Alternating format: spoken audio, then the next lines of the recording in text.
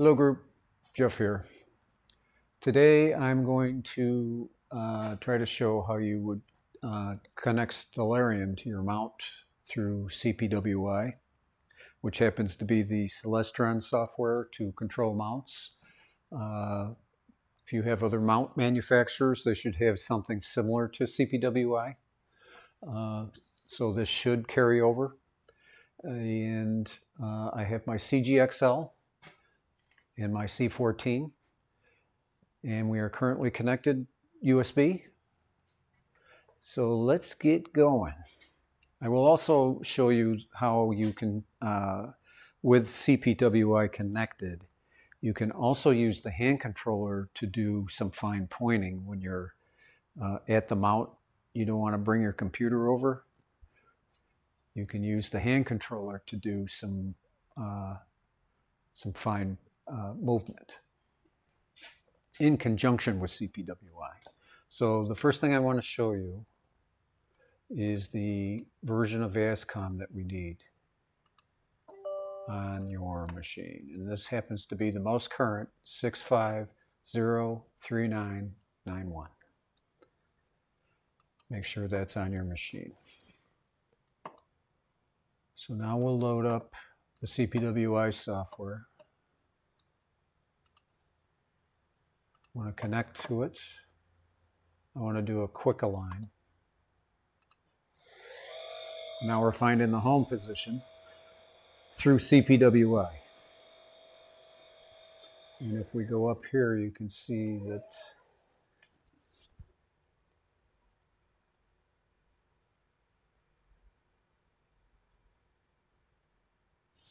okay, it's found it. So CPWI is come a long ways, has come a long ways. And you can configure your backlash, you can configure your slew limits, you can configure your auto guide rates, you have sidereal, solar, and lunar rates, you can have RA and D and deck tracking.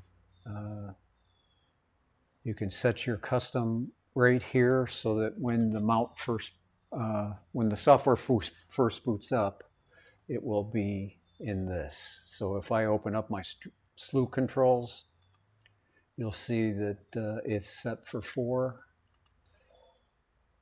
Oops, I set home, sorry, wrong one. Slew controls, you'll see it's at 4, which is what I have mine set at. The other thing I like is the slew controls are bigger than the ASCOM slew controls. When you get old eyes like I got, you got to have all the help you can get. So if I open up Mellencamp Sky, you'll see that it's always on top. So what we want to do is I'll close this. I'll shrink this down. We'll now go to Stellarium.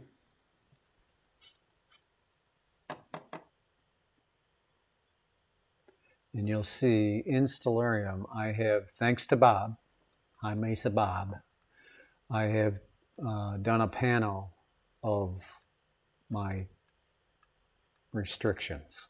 And you can see I've got some big restrictions.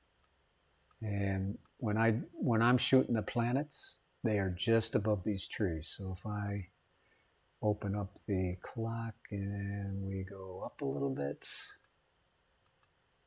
you can see that they are just above these trees, just above them.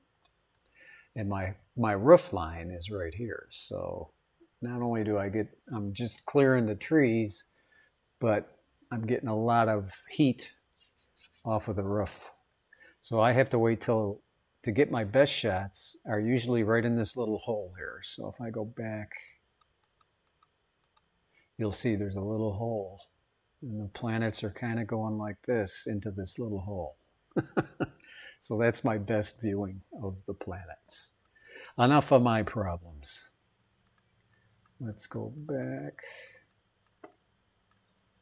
And in Stellarium, you want to go to the configuration window, plugins, and make sure that the telescope control is always loaded at startup. If it isn't, you'll have to check it and then restart Stellarium so that this will work. I'm going to delete this one so that you can see how I actually make one. So we want to add a new telescope. We do not want this. We want ASCOM. I'm going to name it CGX-L CPWI. And I'm going to go down to the ASCOM chooser. And in the ASCOM chooser, I do not want the Celestron telescope control. You can use that if you aren't using CPWI. The downside to that is that you can only connect one app, and there are no Slew controls, unless you can open up an ASCOM Slew control to help you out. So you select the CPWI. There are new properties.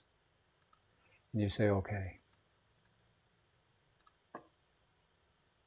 Now I want to connect to it. And you'll see that the telescope is now centered on home. So let's go up to here. I'm going to click on the telescope control. I'm going to select the current object, and I'm going to slew to it. And you can see on the screen the telescope is moving, and on the video of the telescope you can see that it's slewing to the target. So we're almost there, and bang, we are there. So now that you have the telescope or you have Stellarium connected to the telescope and it's slewing, what you can use is this astronomical calculator window and go to what WUT, which stands for What's Up Tonight. And I don't know what's up tonight. Let's see. Well, the Eagle's going to be too low right now. Pleiades, that's going to be too far in the west. Flaming Star, and these are all just coming up. Let's go to active galaxies. No? Where the heck are they? Oh, there they are. So M33 for me is below ground.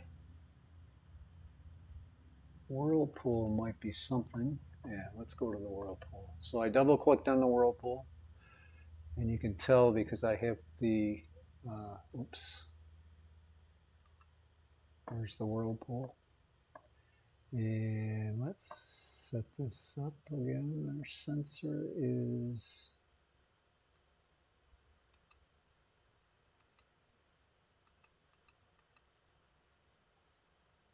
DS26. That's the newt. Let's go to F11 for the 14. And you can see that's kind of about where she's lined up. So I'll select current object and slew. And you'll see that the scope is moving down here.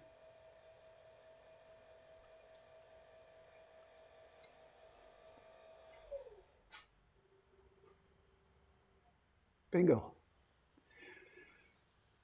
So let's just go to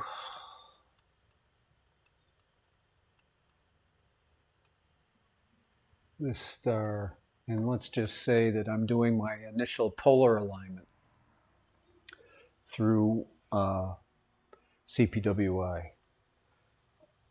I'll just select this star, I'll slew to it, and the thing I want to show you is it's not in the field of view of the camera because I have to set up out on the driveway. If I miss my marks a little bit, I could miss the target on the chip. So now I can use my finder scope, and you can see that I can use the arrow pad at the mount to find my target. I don't need to have the computer. And this only works if you're connected to a newer Celestron mount with the PC port. If you're not connected through the PC port and you're connected through the USB port on the hand controller, you're done. You can't use the hand controller to do this. You have to use the PC port. So I hope that you two, Greg and Derek, saw enough to get brave enough to set your Stellarium up so that you can control your mounts. If you have any problems, you know where I live. Thanks for watching. See you in the group.